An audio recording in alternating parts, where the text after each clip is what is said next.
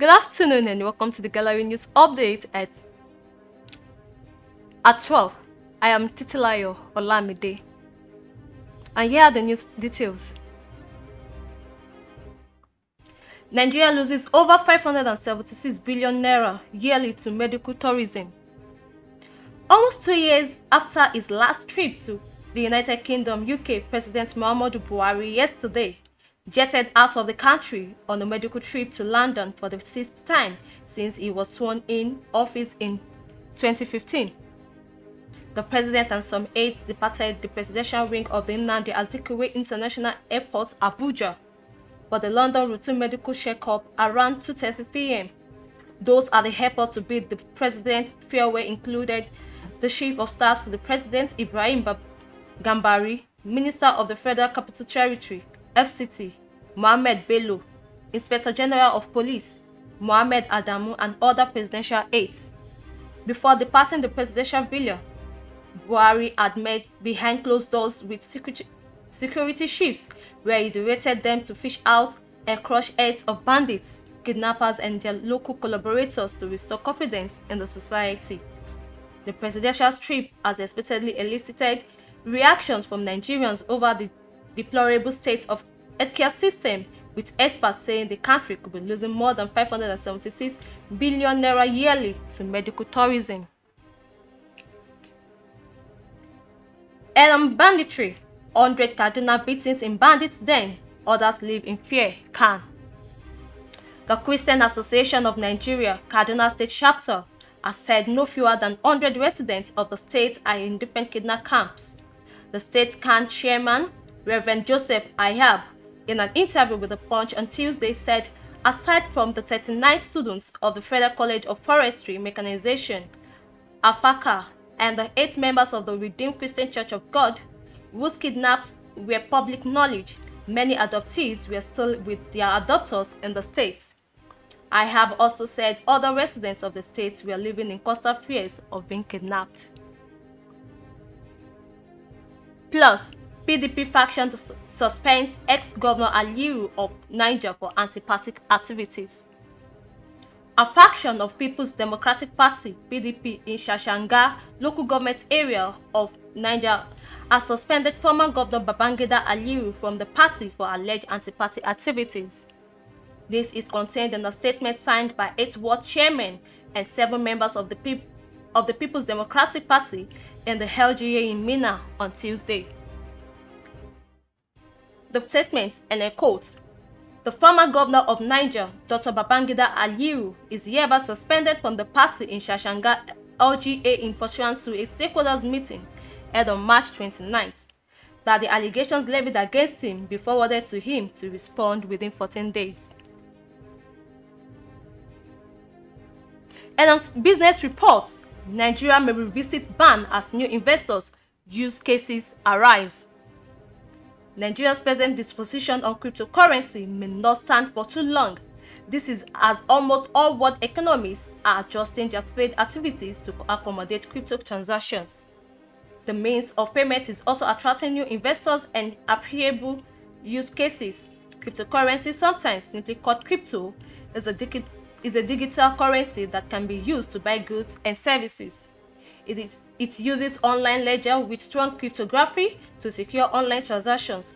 However, much of the interest in these unregulated currencies is to trade for profit, with speculators at times driving price skyward. The Nigerian government recently placed a ban on transactions on crypto through local banks, warning users of uncertainty and every risk involved that can cripple an economy. Meanwhile, world's largest payment company, PayPal, recently announced that it has agreed to acquire Curve, an Israel-based crypto security firm, as it expands its portfolio in cryptocurrencies and digital assets. It is a deal that could potentially open up new use cases for the crypto markets. PayPal had recently created a new business unit focused on blockchain, crypto, and digital currencies. And in the foreign scene, political crisis and COVID surge rock Bolsonaro. Brazil's Jair Bolsonaro is facing the biggest crisis of his presidency after the head of the army Navy, and Air Force all quit, and the country recorded its highest daily COVID-19 death toll. The unprecedented resignation of the defense chiefs is being seen as a protest by attempts by Mr. Bolsonaro to exert undue control over the military. Mr. Bolsonaro's popularity has plummeted over his response to COVID-19. Nearly 314,000 people have died, with a new daily record of 3,780 on Tuesday. Plus, Italian officer caught selling secrets to Russia. An Italian naval officer has been arrested in the act of handing secret documents to a Russian military official, police says. The men were stopped by military police on suspicion of serious crimes relating to espionage and state security. The Russian, who reportedly worked at the Russian embassy in Italy, is expected to be expelled. Russia's ambassador Sergei Lavrov has been summoned to the foreign ministry home. LJ Chidima is on the standby for sport news. Stay tuned, don't go nowhere. In life, you can never be too sure who to trust. This is the story of Mrs. Ungazi. Mrs. Ungazi just wants to use the ATM. Good afternoon, Mama. Let me help you out to your withdrawal. You don't need to stress yourself. Thank you, but I can handle it myself. The man is just being kind, right? He just wants to help, right? Wrong. All he needs is a good look at the pin. Will he succeed?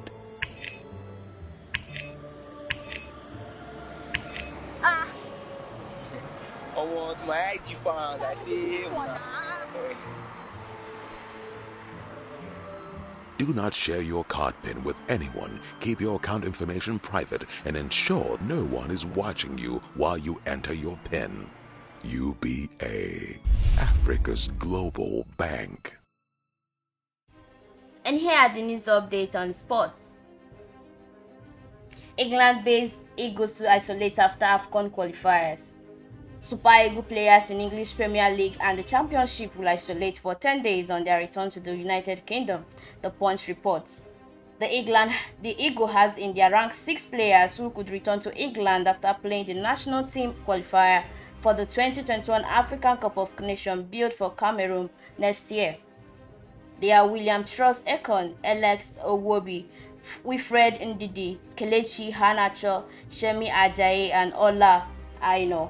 According to new UK government rules on coronavirus, they can reduce the isolation period to just 5 days on the provision of a negative COVID-19 test.